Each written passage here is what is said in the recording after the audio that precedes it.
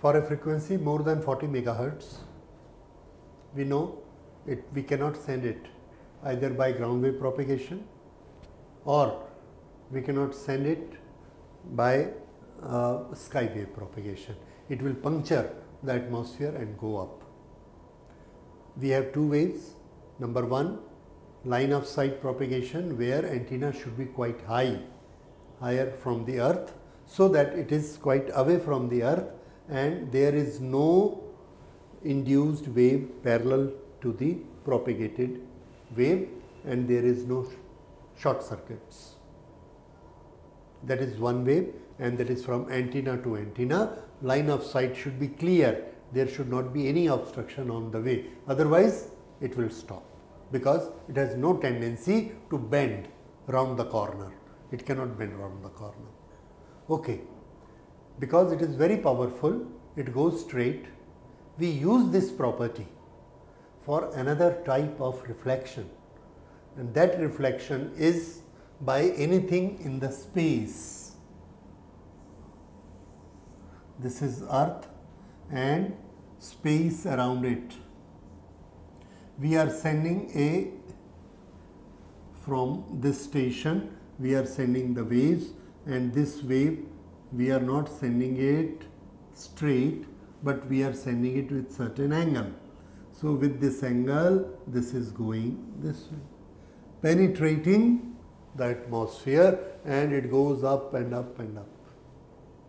Suppose here we have a satellite, and this satellite is rotating about the earth. It will go and strike. We aim it in such a way that it will strike this satellite. So it will go strike the satellite, and as a natural phenomena there will be reflection.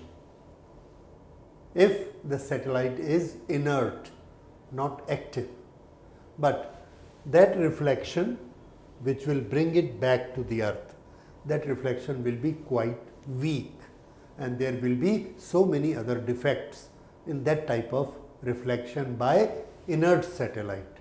So we do not favor inert satellite, we have active satellites.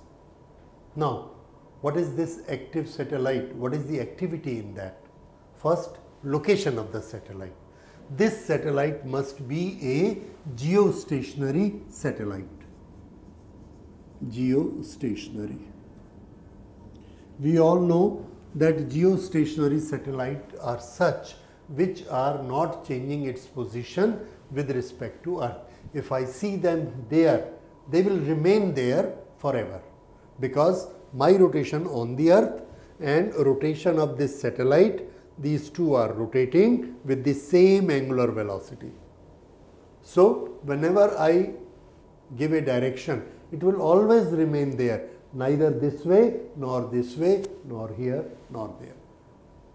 That means if I am sending my wave to that satellite, it will always strike that, because my station is rotating, the satellite is also rotating, and both will remain as a set.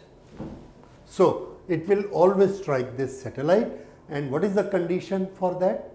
The condition for that is that satellite should be in geostationary orbit, and such satellites are known as geostationary satellites. Now it strikes that satellite. This satellite has got an arrangement of a repeater station. What is that? It has got a receiver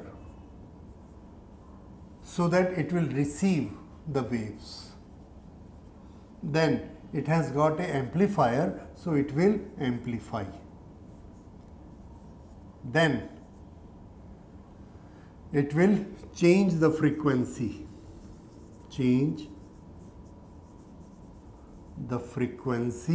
and transmit back.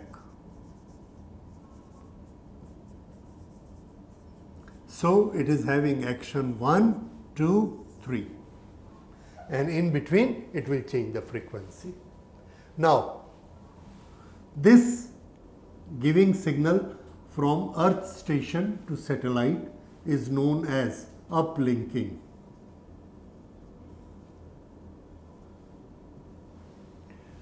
When this satellite transmit it back using its transmitter. It will transmit here, it will transmit here. All this range is receiving signals from this transmitter everywhere. Any receiver here can receive this signal being transmitted by the satellite. So, what is the range? Answer, this is the range. More than 1/3 of the earth can receive this. This is the biggest range, very big range compared to skywave, nothing to say about ground waves. So, this gives us a very big range, and this type of transmission, propagation, going in the space, coming in the space. So, this is a space communication, and what we are using a satellite, so we give it an adjective that this is a satellite communication. So, propagation, space wave propagation, space wave propagation. Communication, satellite communication.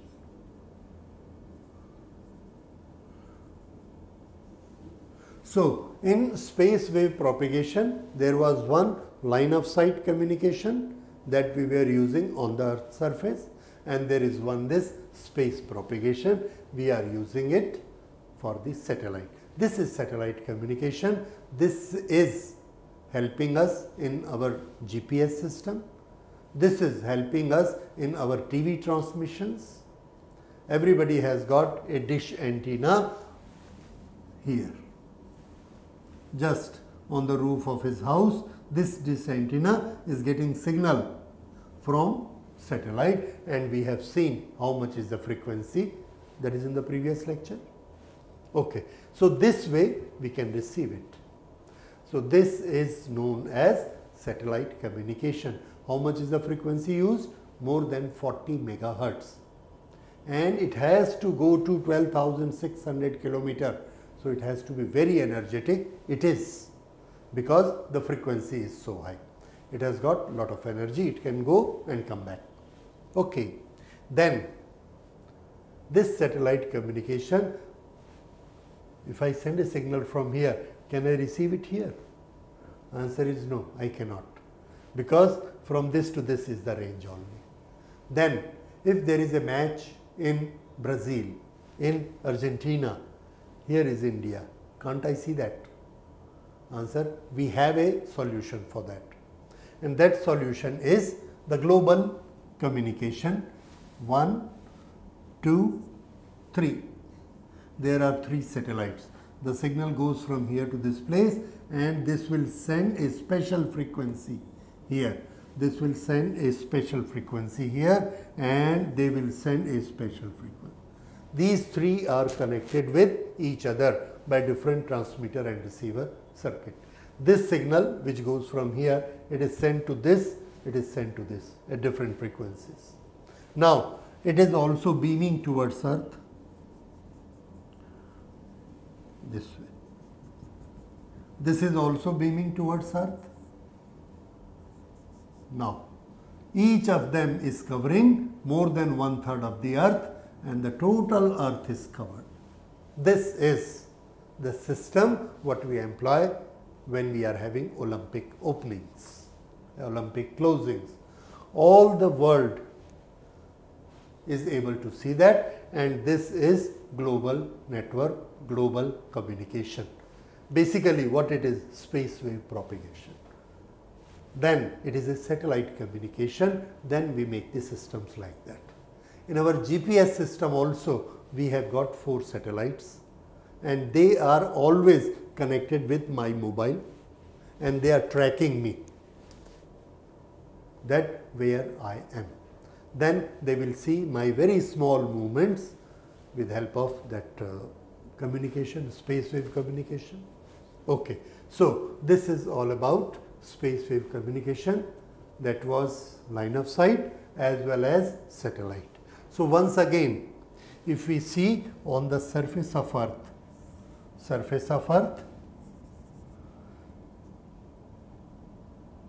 this communication,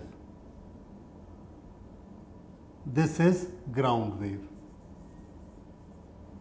ground wave. This communication, this is sky wave, this is returned by ionosphere layers.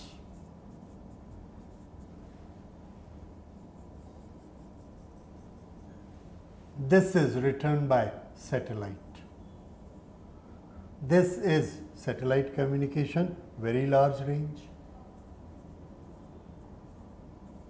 Meanwhile, we can have one antenna here, we can have one antenna here, and quite at height, this is line of sight, straight, LOS. So this is the total scenario of the propagation.